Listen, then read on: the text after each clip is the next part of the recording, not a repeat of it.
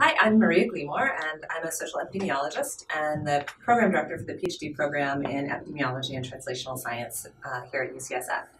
And I want to talk to you today because one of the self-effacing jokes in epidemiology is if you become an epidemiologist, nobody will know what you do. They'll assume you work on skin diseases.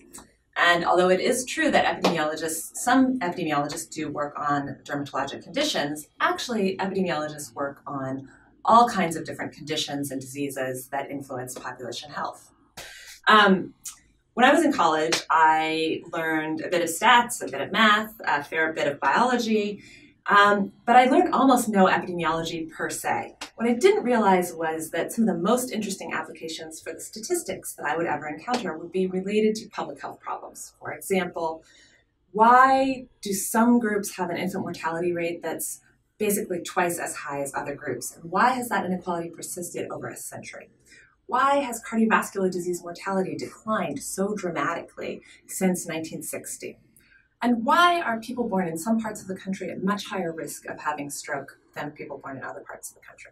Those are the kinds of questions that epidemiologists address, and those are the kinds of questions that I find most fascinating for applications of statistical tools. So what is epidemiology? Epidemiology is the study of the distribution and of determinants of health across populations. We study both the disease frequency and what influences disease frequency across populations. So it's helpful often to contrast epidemiology with medicine or clinical care, because a lot of people think if they really want to improve if they want to improve population health, what they should really do is become a physician or a clinician. So clinical care thinks about why is this individual sick and what made this person ill. Whereas epidemiology thinks about why is this group of people at higher risk of becoming sick rather than this other group of people. So epidemiologists organize themselves often based on focusing on particular outcomes because it's important to understand the biology of particular diseases. And so some epidemiologists really focus on infectious disease, so for example, HIV or Ebola. Some epidemiologists focus on cardiovascular disease, stroke, because cancer and cardiovascular disease are leading killers in the United States. Many epidemiologists focus on cancer epidemiology. It doesn't just have to be things that we conventionally think about as diseases. For example, injury epidemiology is a very important domain of epidemiology, and some of the most remarkable progresses in public health have been made relating to injury epidemiology in the last 40 years. It's also important to think about certain populations. So sometimes people organize themselves by focusing on the particular health needs of certain populations. So epidemiology of aging, older adults have particular combinations of comorbidities that make it important to think about the population and how particular health issues affect them. Reproductive epidemiology, lots of people focus on the needs of reproductive age populations and things like access to contraception, access to abortion, and how that influences the health of women and their children. And of course, some people focus on exposure. So they really define themselves based on what are the factors that influence health. So for example, environmental epidemiology, lead, it turns out, influences lots of different domains of health outcomes. So people will focus on different environmental factors. And nutritional epidemiology, which somehow makes the papers all the time because everybody makes decisions about what to eat, and we think that those are very influential decisions for health. And social epidemiology, and that's my domain, social epidemiology. So what is social epidemiology? You might ask, what isn't social epidemiology? This is a quote from Nancy Krieger, who's one of the leading social epidemiologists. And she says, is not all epidemiology social epidemiology? Is there any biologic process that's ever completely devoid of social context? Are there any social processes that influence health that are not mediated by the corporal reality of our profoundly generative and mortal bodies? I.e., social processes influence health through physical processes and the biology of human bodies. And so we have to understand the intersection of these two things to really understand what shapes health. So that's a fair complaint that all epidemiology is social epidemiology. But it is really helpful to think specifically about social processes as a set of risk factors. And this is a definition of social epidemiology from George Kaplan. He describes it as the epidemiologic study of the role of behavioral, social, psychological, economic, cultural, racial, ethnic, and social structural factors in the occurrence of health problems in groups and populations, and in the development of risk factors that contribute to these problems. That's a pretty big purview for social epidemiology, but you can see why it's important to actually have expertise in social factors and how they become physical. So I want to give a little bit of segue to say why I personally found social epidemiology so compelling. When I was trying to decide what to do with my career and what to focus on, there were many, many domains of epidemiology I thought were extremely fascinating and really thought were important and could make a difference in the world. But there were a few things that made social epidemiology especially compelling. This is an article that I read when I was trying to choose my own focus professionally, and it was in the New York Times, and this was in 2001, and it's an article about a cosmetic. This is the title: "Cosmetic Saves a Cure for Sleeping Sickness." There's a medication that is essentially the best available cure for what was called sleeping sickness, trypanosomiasis. And this is a devastating illness that caused incredible early mortality in very impoverished populations in Africa. And it influenced thousands upon thousands of people every year. The medication was the best possible medication and essentially could cure the disease. However, we were about to stop making it because the people who get the disease had no money to pay for the drug. Essentially, this medication was going to go out of production and nobody could access it until it was discovered that the medication had a second use. And that second use was that it reduced facial hair in women. That meant the drug had a new life, and it began to be produced in order to sell it as a product for wealthy women to reduce facial hair. And since they were making it anyway, the company was willing to provide it essentially for free to populations in low-income populations in Africa. So this to me was a pretty, and you can still buy products that include this medication, and that's a great thing. It's still available, and but this to me was pretty compelling about why social processes are so important. We can make all the technical progress in the world, and it won't solve the health problems unless we link those health problems to social processes that regulate things like distribution of resources. This kind of challenge is why we see globally up to a 40-year gap in life expectancy. So if you look across the world and you just compare, if a baby born here, how long would we expect that baby to live versus a baby born in another place? You see a 40-year gap. And although it's tempting to think that that's only relevant internationally, those kinds of inequalities also prevail in the United States. And so if you look across counties in the United States, you also see huge differences in life expectancy between very wealthy counties and very poor counties in the United States. And here is a map showing different counties for both white men and white women. You see similar inequalities when you look across other racial ethnic groups, and these gaps are pretty tragic and appalling. And they really seem to be essentially along social lines, not really along biological lines, not along lines that need to be biological. So that's why I found social epidemiology so important and so compelling. How do we think about the social determinants of health, and how do we think about intervening on the social determinants of health? There are lots of frameworks for thinking about how social factors become physically embodied, and this is one such framework. There are lots of alternatives, but most of them emphasize that there are multiple levels. If you think about health at the bottom level, really health is a physical experience, so everything that influences health must go through a physiologic process, and that the biology shapes how the social factors influence health. But you can think about what shapes those biological processes. Well, certainly medical care does matter. We think that medical care shapes lots of biological processes, especially in the United States. If you have an illness, medical care makes a difference for many illnesses. Behavioral factors also clearly influence biology, and we all know that from kind of popular media.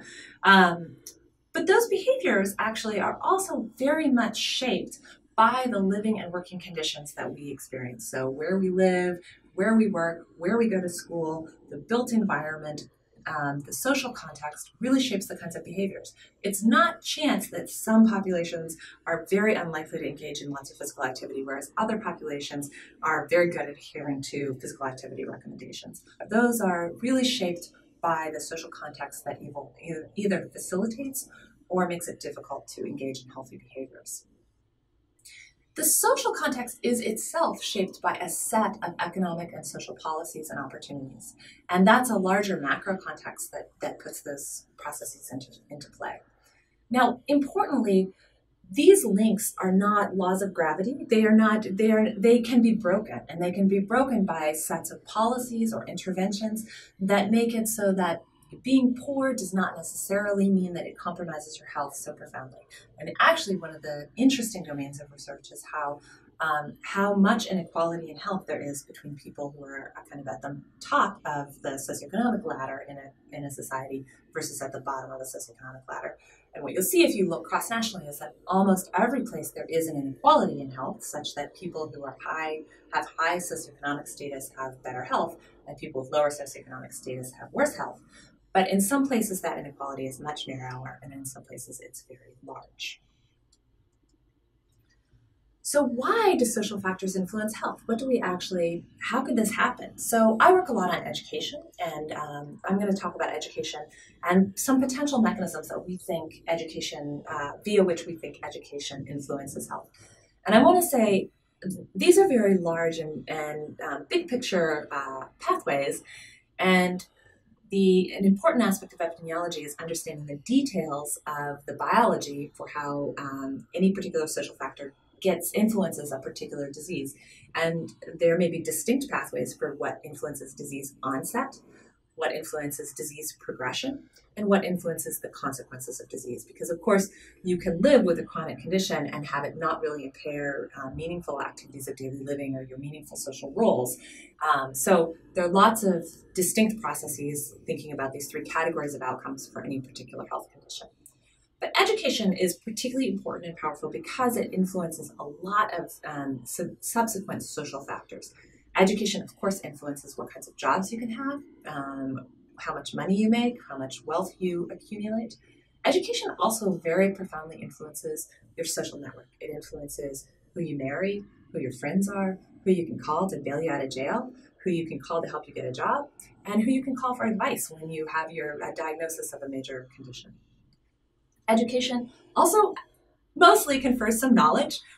Most people learn some things from school, and so you learn a little bit that might be factually useful in promoting your health. Probably more important than the facts that you learn a set of cognitive skills. So for example, education helps promote literacy, and literacy, it turns out, is a very important tool to accomplish all kinds of health goals. So for example, if you become sick and you need to navigate the medical system, literacy is very important, as is numeracy. Education also probably conveys a set of kind of softer skills that are around self-efficacy and optimism that you can solve sets of problems. How do those things influence physical health? Well, it turns out those things influence lots of mechanisms that can influence disease, incidence, progression, or consequences. One thing are actual physical toxins. So of course, occupational settings shape the kinds of physical toxins that you're exposed to, as we saw lead water crisis in Flint. We saw that where you live, education and poverty can influence where you live and your exposure to really horrible toxins like lead. These mechanisms also influence a set of health behaviors. It's not just do you know that you should engage in those health behaviors, but also do you have the resources to overcome the barriers to engage in those behaviors. But also, do you have the resources to overcome barriers? A lot of times I think, well, I really should exercise, but I'm very tired today, and I only have one job. If I had two jobs, and those jobs were manual labor, I bet I would be even more tired and less likely to exercise, even if I knew it was useful. So social factors also influence really straightforward things like infections. It turns out those social networks that I mentioned about who you marry, they also influence who you have sex with, which really influences your exposure to infectious diseases. Those networks are very powerful in terms of all kinds of infectious conditions. Medical access is also influenced, medical care access. And they're also, one of the most interesting and really dynamic areas of epidemiology that's currently unfolding is the effect of psychological experiences on physical health. So experiences of stress, chronic stress, shame, stigma, these things probably influence your health in lots of ways that we don't fully understand. This is really an active area of science, but they seem like they're probably quite important. And all of these are mechanisms by which education can influence health.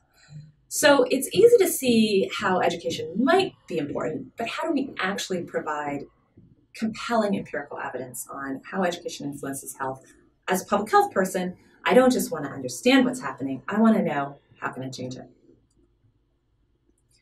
So I'm going to talk a little bit about the work that I do, which is on Alzheimer's disease, dementia, and cognitive aging.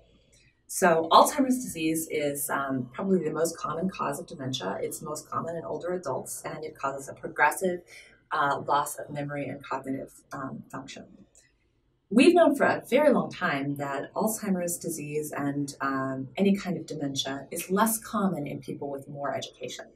People at all levels of education do develop Alzheimer's disease, and it's really quite common in all groups. But there's a marked social gradient such that people who have less education are more at risk.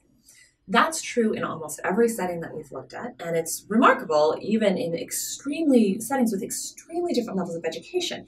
So if you contrast rural China, where the high education group has perhaps 3 years of education, the low education group has 0 years of education, versus, for example, the nun study, where they enrolled only nuns in the upper Midwest in the United States, and the high education group had PhDs and the low education group had bachelor's degrees, you see similar patterns where people with more education are protected from cognitive aging and dementia risk compared to people with less education.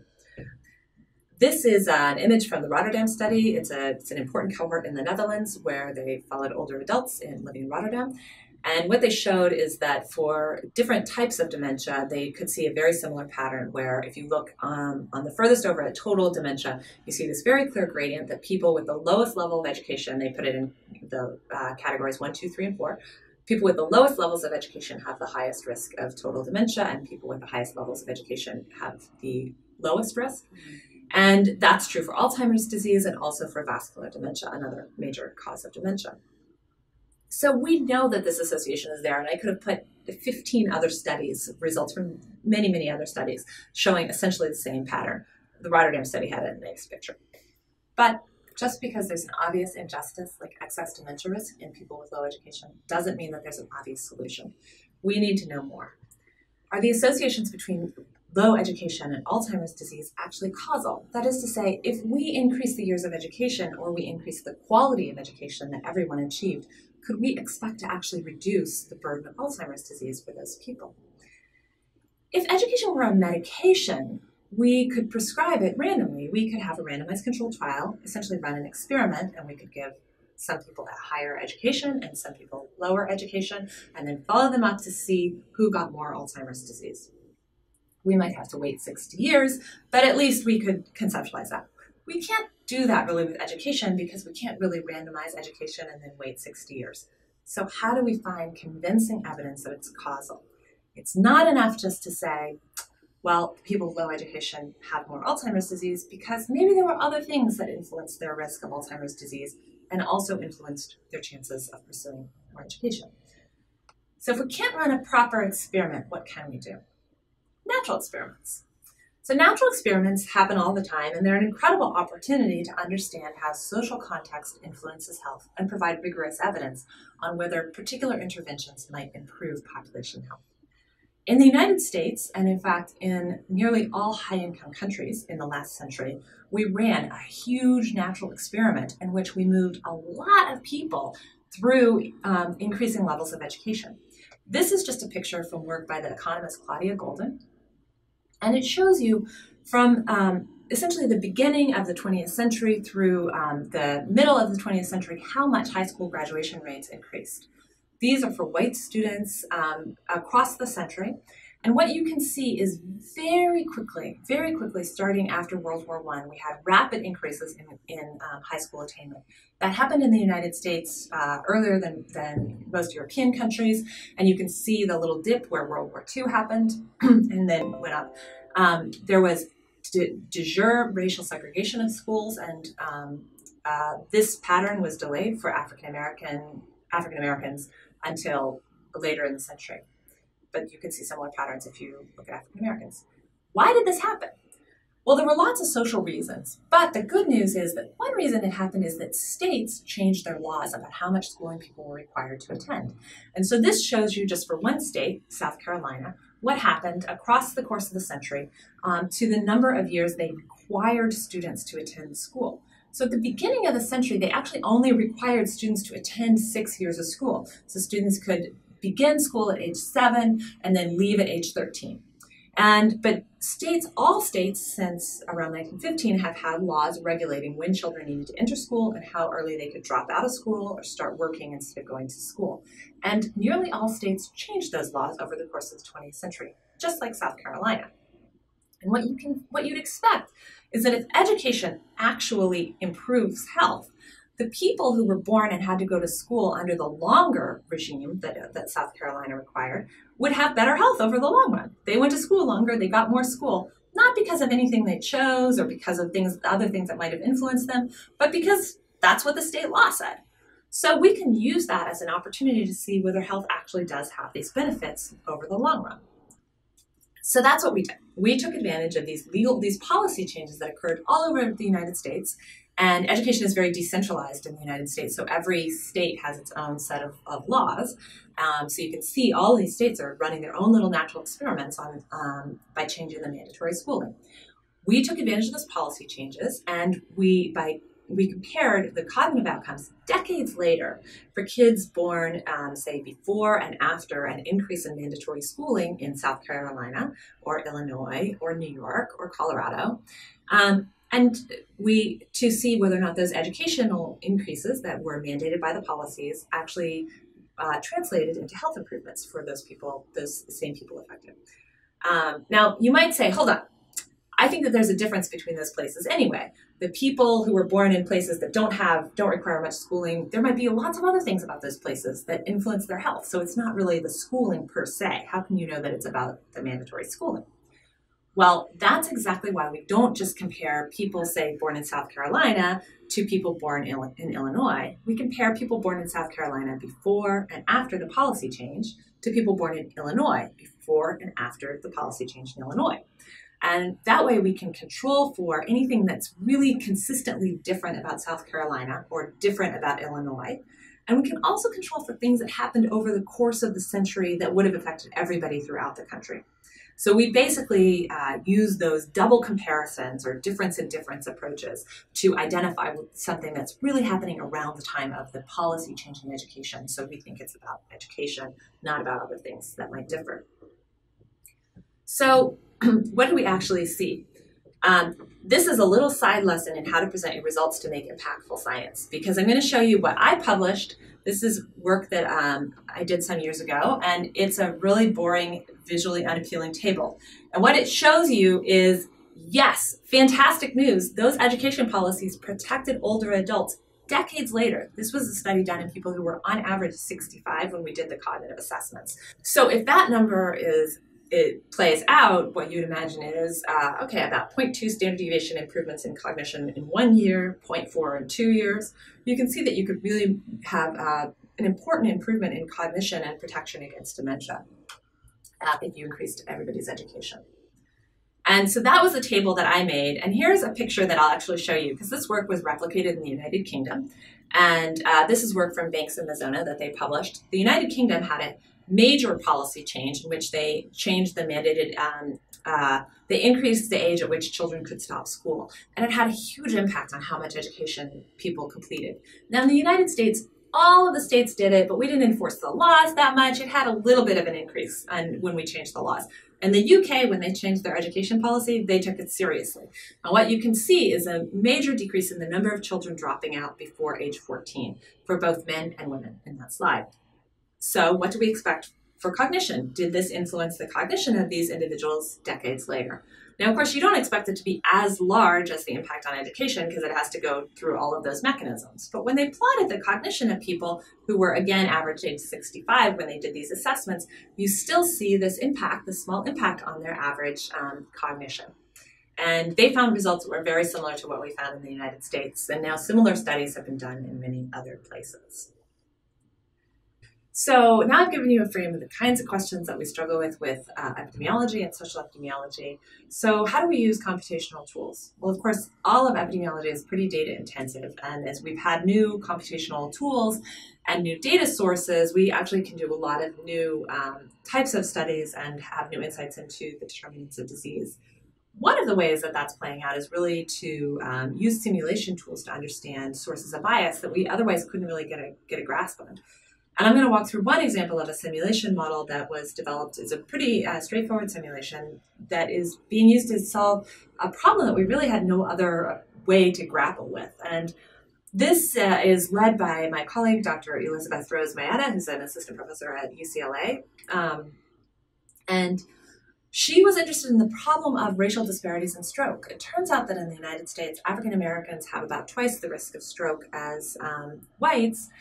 And that disparity changes as people get older. And when you look at young people, the disparity is quite large. And then when you look at people, it gets smaller and smaller in relative terms as you look at older and older age groups.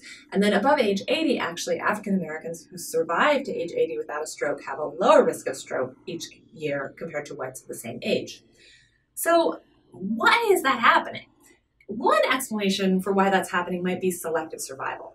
African Americans who survive to age 80 are really exceptional individuals. They've experienced a lot of adversity and come through a lot of threats to their health. And mortality by age 80 from all kinds of causes is much higher for African Americans than whites in the United States. Another explanation, which is sometimes offered, is actually the sources of racial inequality in health really diminish after age 65 when people become eligible for Medicare. The situation for older African Americans might just be actually better than for younger African Americans, and so the disparity narrows. Those are totally different explanations, and it's really important that we distinguish because one of them says, hey, we're doing okay for older African Americans, and the other one says, we've already killed everyone who is vulnerable, and we're not necessarily doing any better. We just can't see what adversity is happening. So how can we actually address that problem? We've adopted this set of tools based on simulation to say, can we explain the pattern that we see with the process of selective mortality? And so Dr. Mayetta has developed a simulation that says, let's imagine even a modest selection process with differential mortality applied to a birth cohort, and we've shaped the birth cohort based on the US Census data for an early birth cohort, applying the mortality rates that we actually see and assuming that there are underlying causes of mortality that we haven't observed, and differentially introducing mortality across each successive year of age. What happens with the stroke patterns? And we can iterate that across thousands and thousands of iterations to see what pattern we see over each iteration. So what we see here is a distribution of her results. Now, she simulated this assuming that the effective race on stroke risk is exactly constant at every age from 20 to 100. And at each age, a small fraction of people have stroke or die from other causes. And so after you get into the oldest ages, do you see changes in the association between race and stroke in those oldest age groups, even under a simulated model where there actually is no difference in what the causal effect is? And what you can see here across her simulations is you see marked change in the oldest group. The red line here would indicate that there was no change, and the yellow dots, which you can see, is that across many, many iterations, those differences are pretty consistently observed in the oldest group. And that's entirely due to bias. And the severity of the bias really depends on what fraction of people die before we're assessing this. So if you look at older and older age groups, a larger and larger fraction of people have died before we're doing the assessment. So the first slide is showing when only 25% of the birth cohort has died. And the second slide is when half of the birth cohort has died. And you can see that as you increasingly impose additional mortality, i.e. look at older and older age groups, you see a larger and larger bias just due to selective mortality. And in fact, when you look at those simulations, it's very easy to reproduce, just with bias, the patterns that look almost exactly like what we actually see in national stroke data.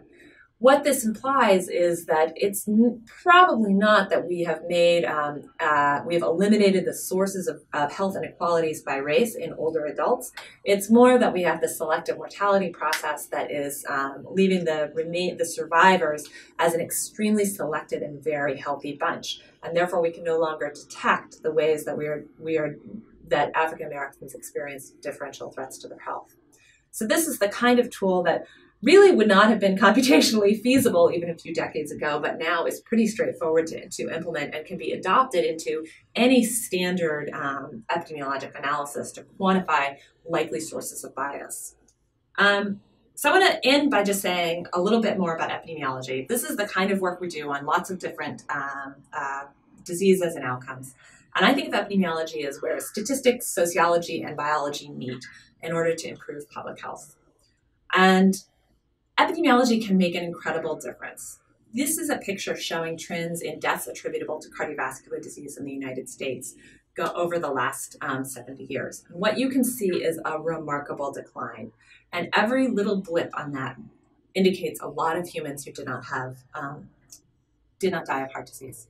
So in 1950, mortality from heart disease was 589 per 100,000. But by 2013, it had dropped to 170. That is a huge improvement. Very good news. So we actually accomplished that via many mechanisms, many of them related to both delivering medical care, but also related to behavioral mechanisms like smoking, reductions in smoking via taxation or indoor smoking bans. Really a multi-pronged strategy brought down cardiovascular disease mortality with such an incredible success. What are the next big challenges? This is a picture of what we anticipate is going to happen with Alzheimer's disease if we don't find ways to prevent or cure the disease. But maybe we can do the same as we did with cardiovascular disease and find ways to bring that curve down. I want to end by thanking people who have contributed slides or ideas, and we have a textbook on social epidemiology if you're interested in social epidemiology in particular. And these are a few of my wonderful PhD students in the Epi program at UCSF, and thanks a lot.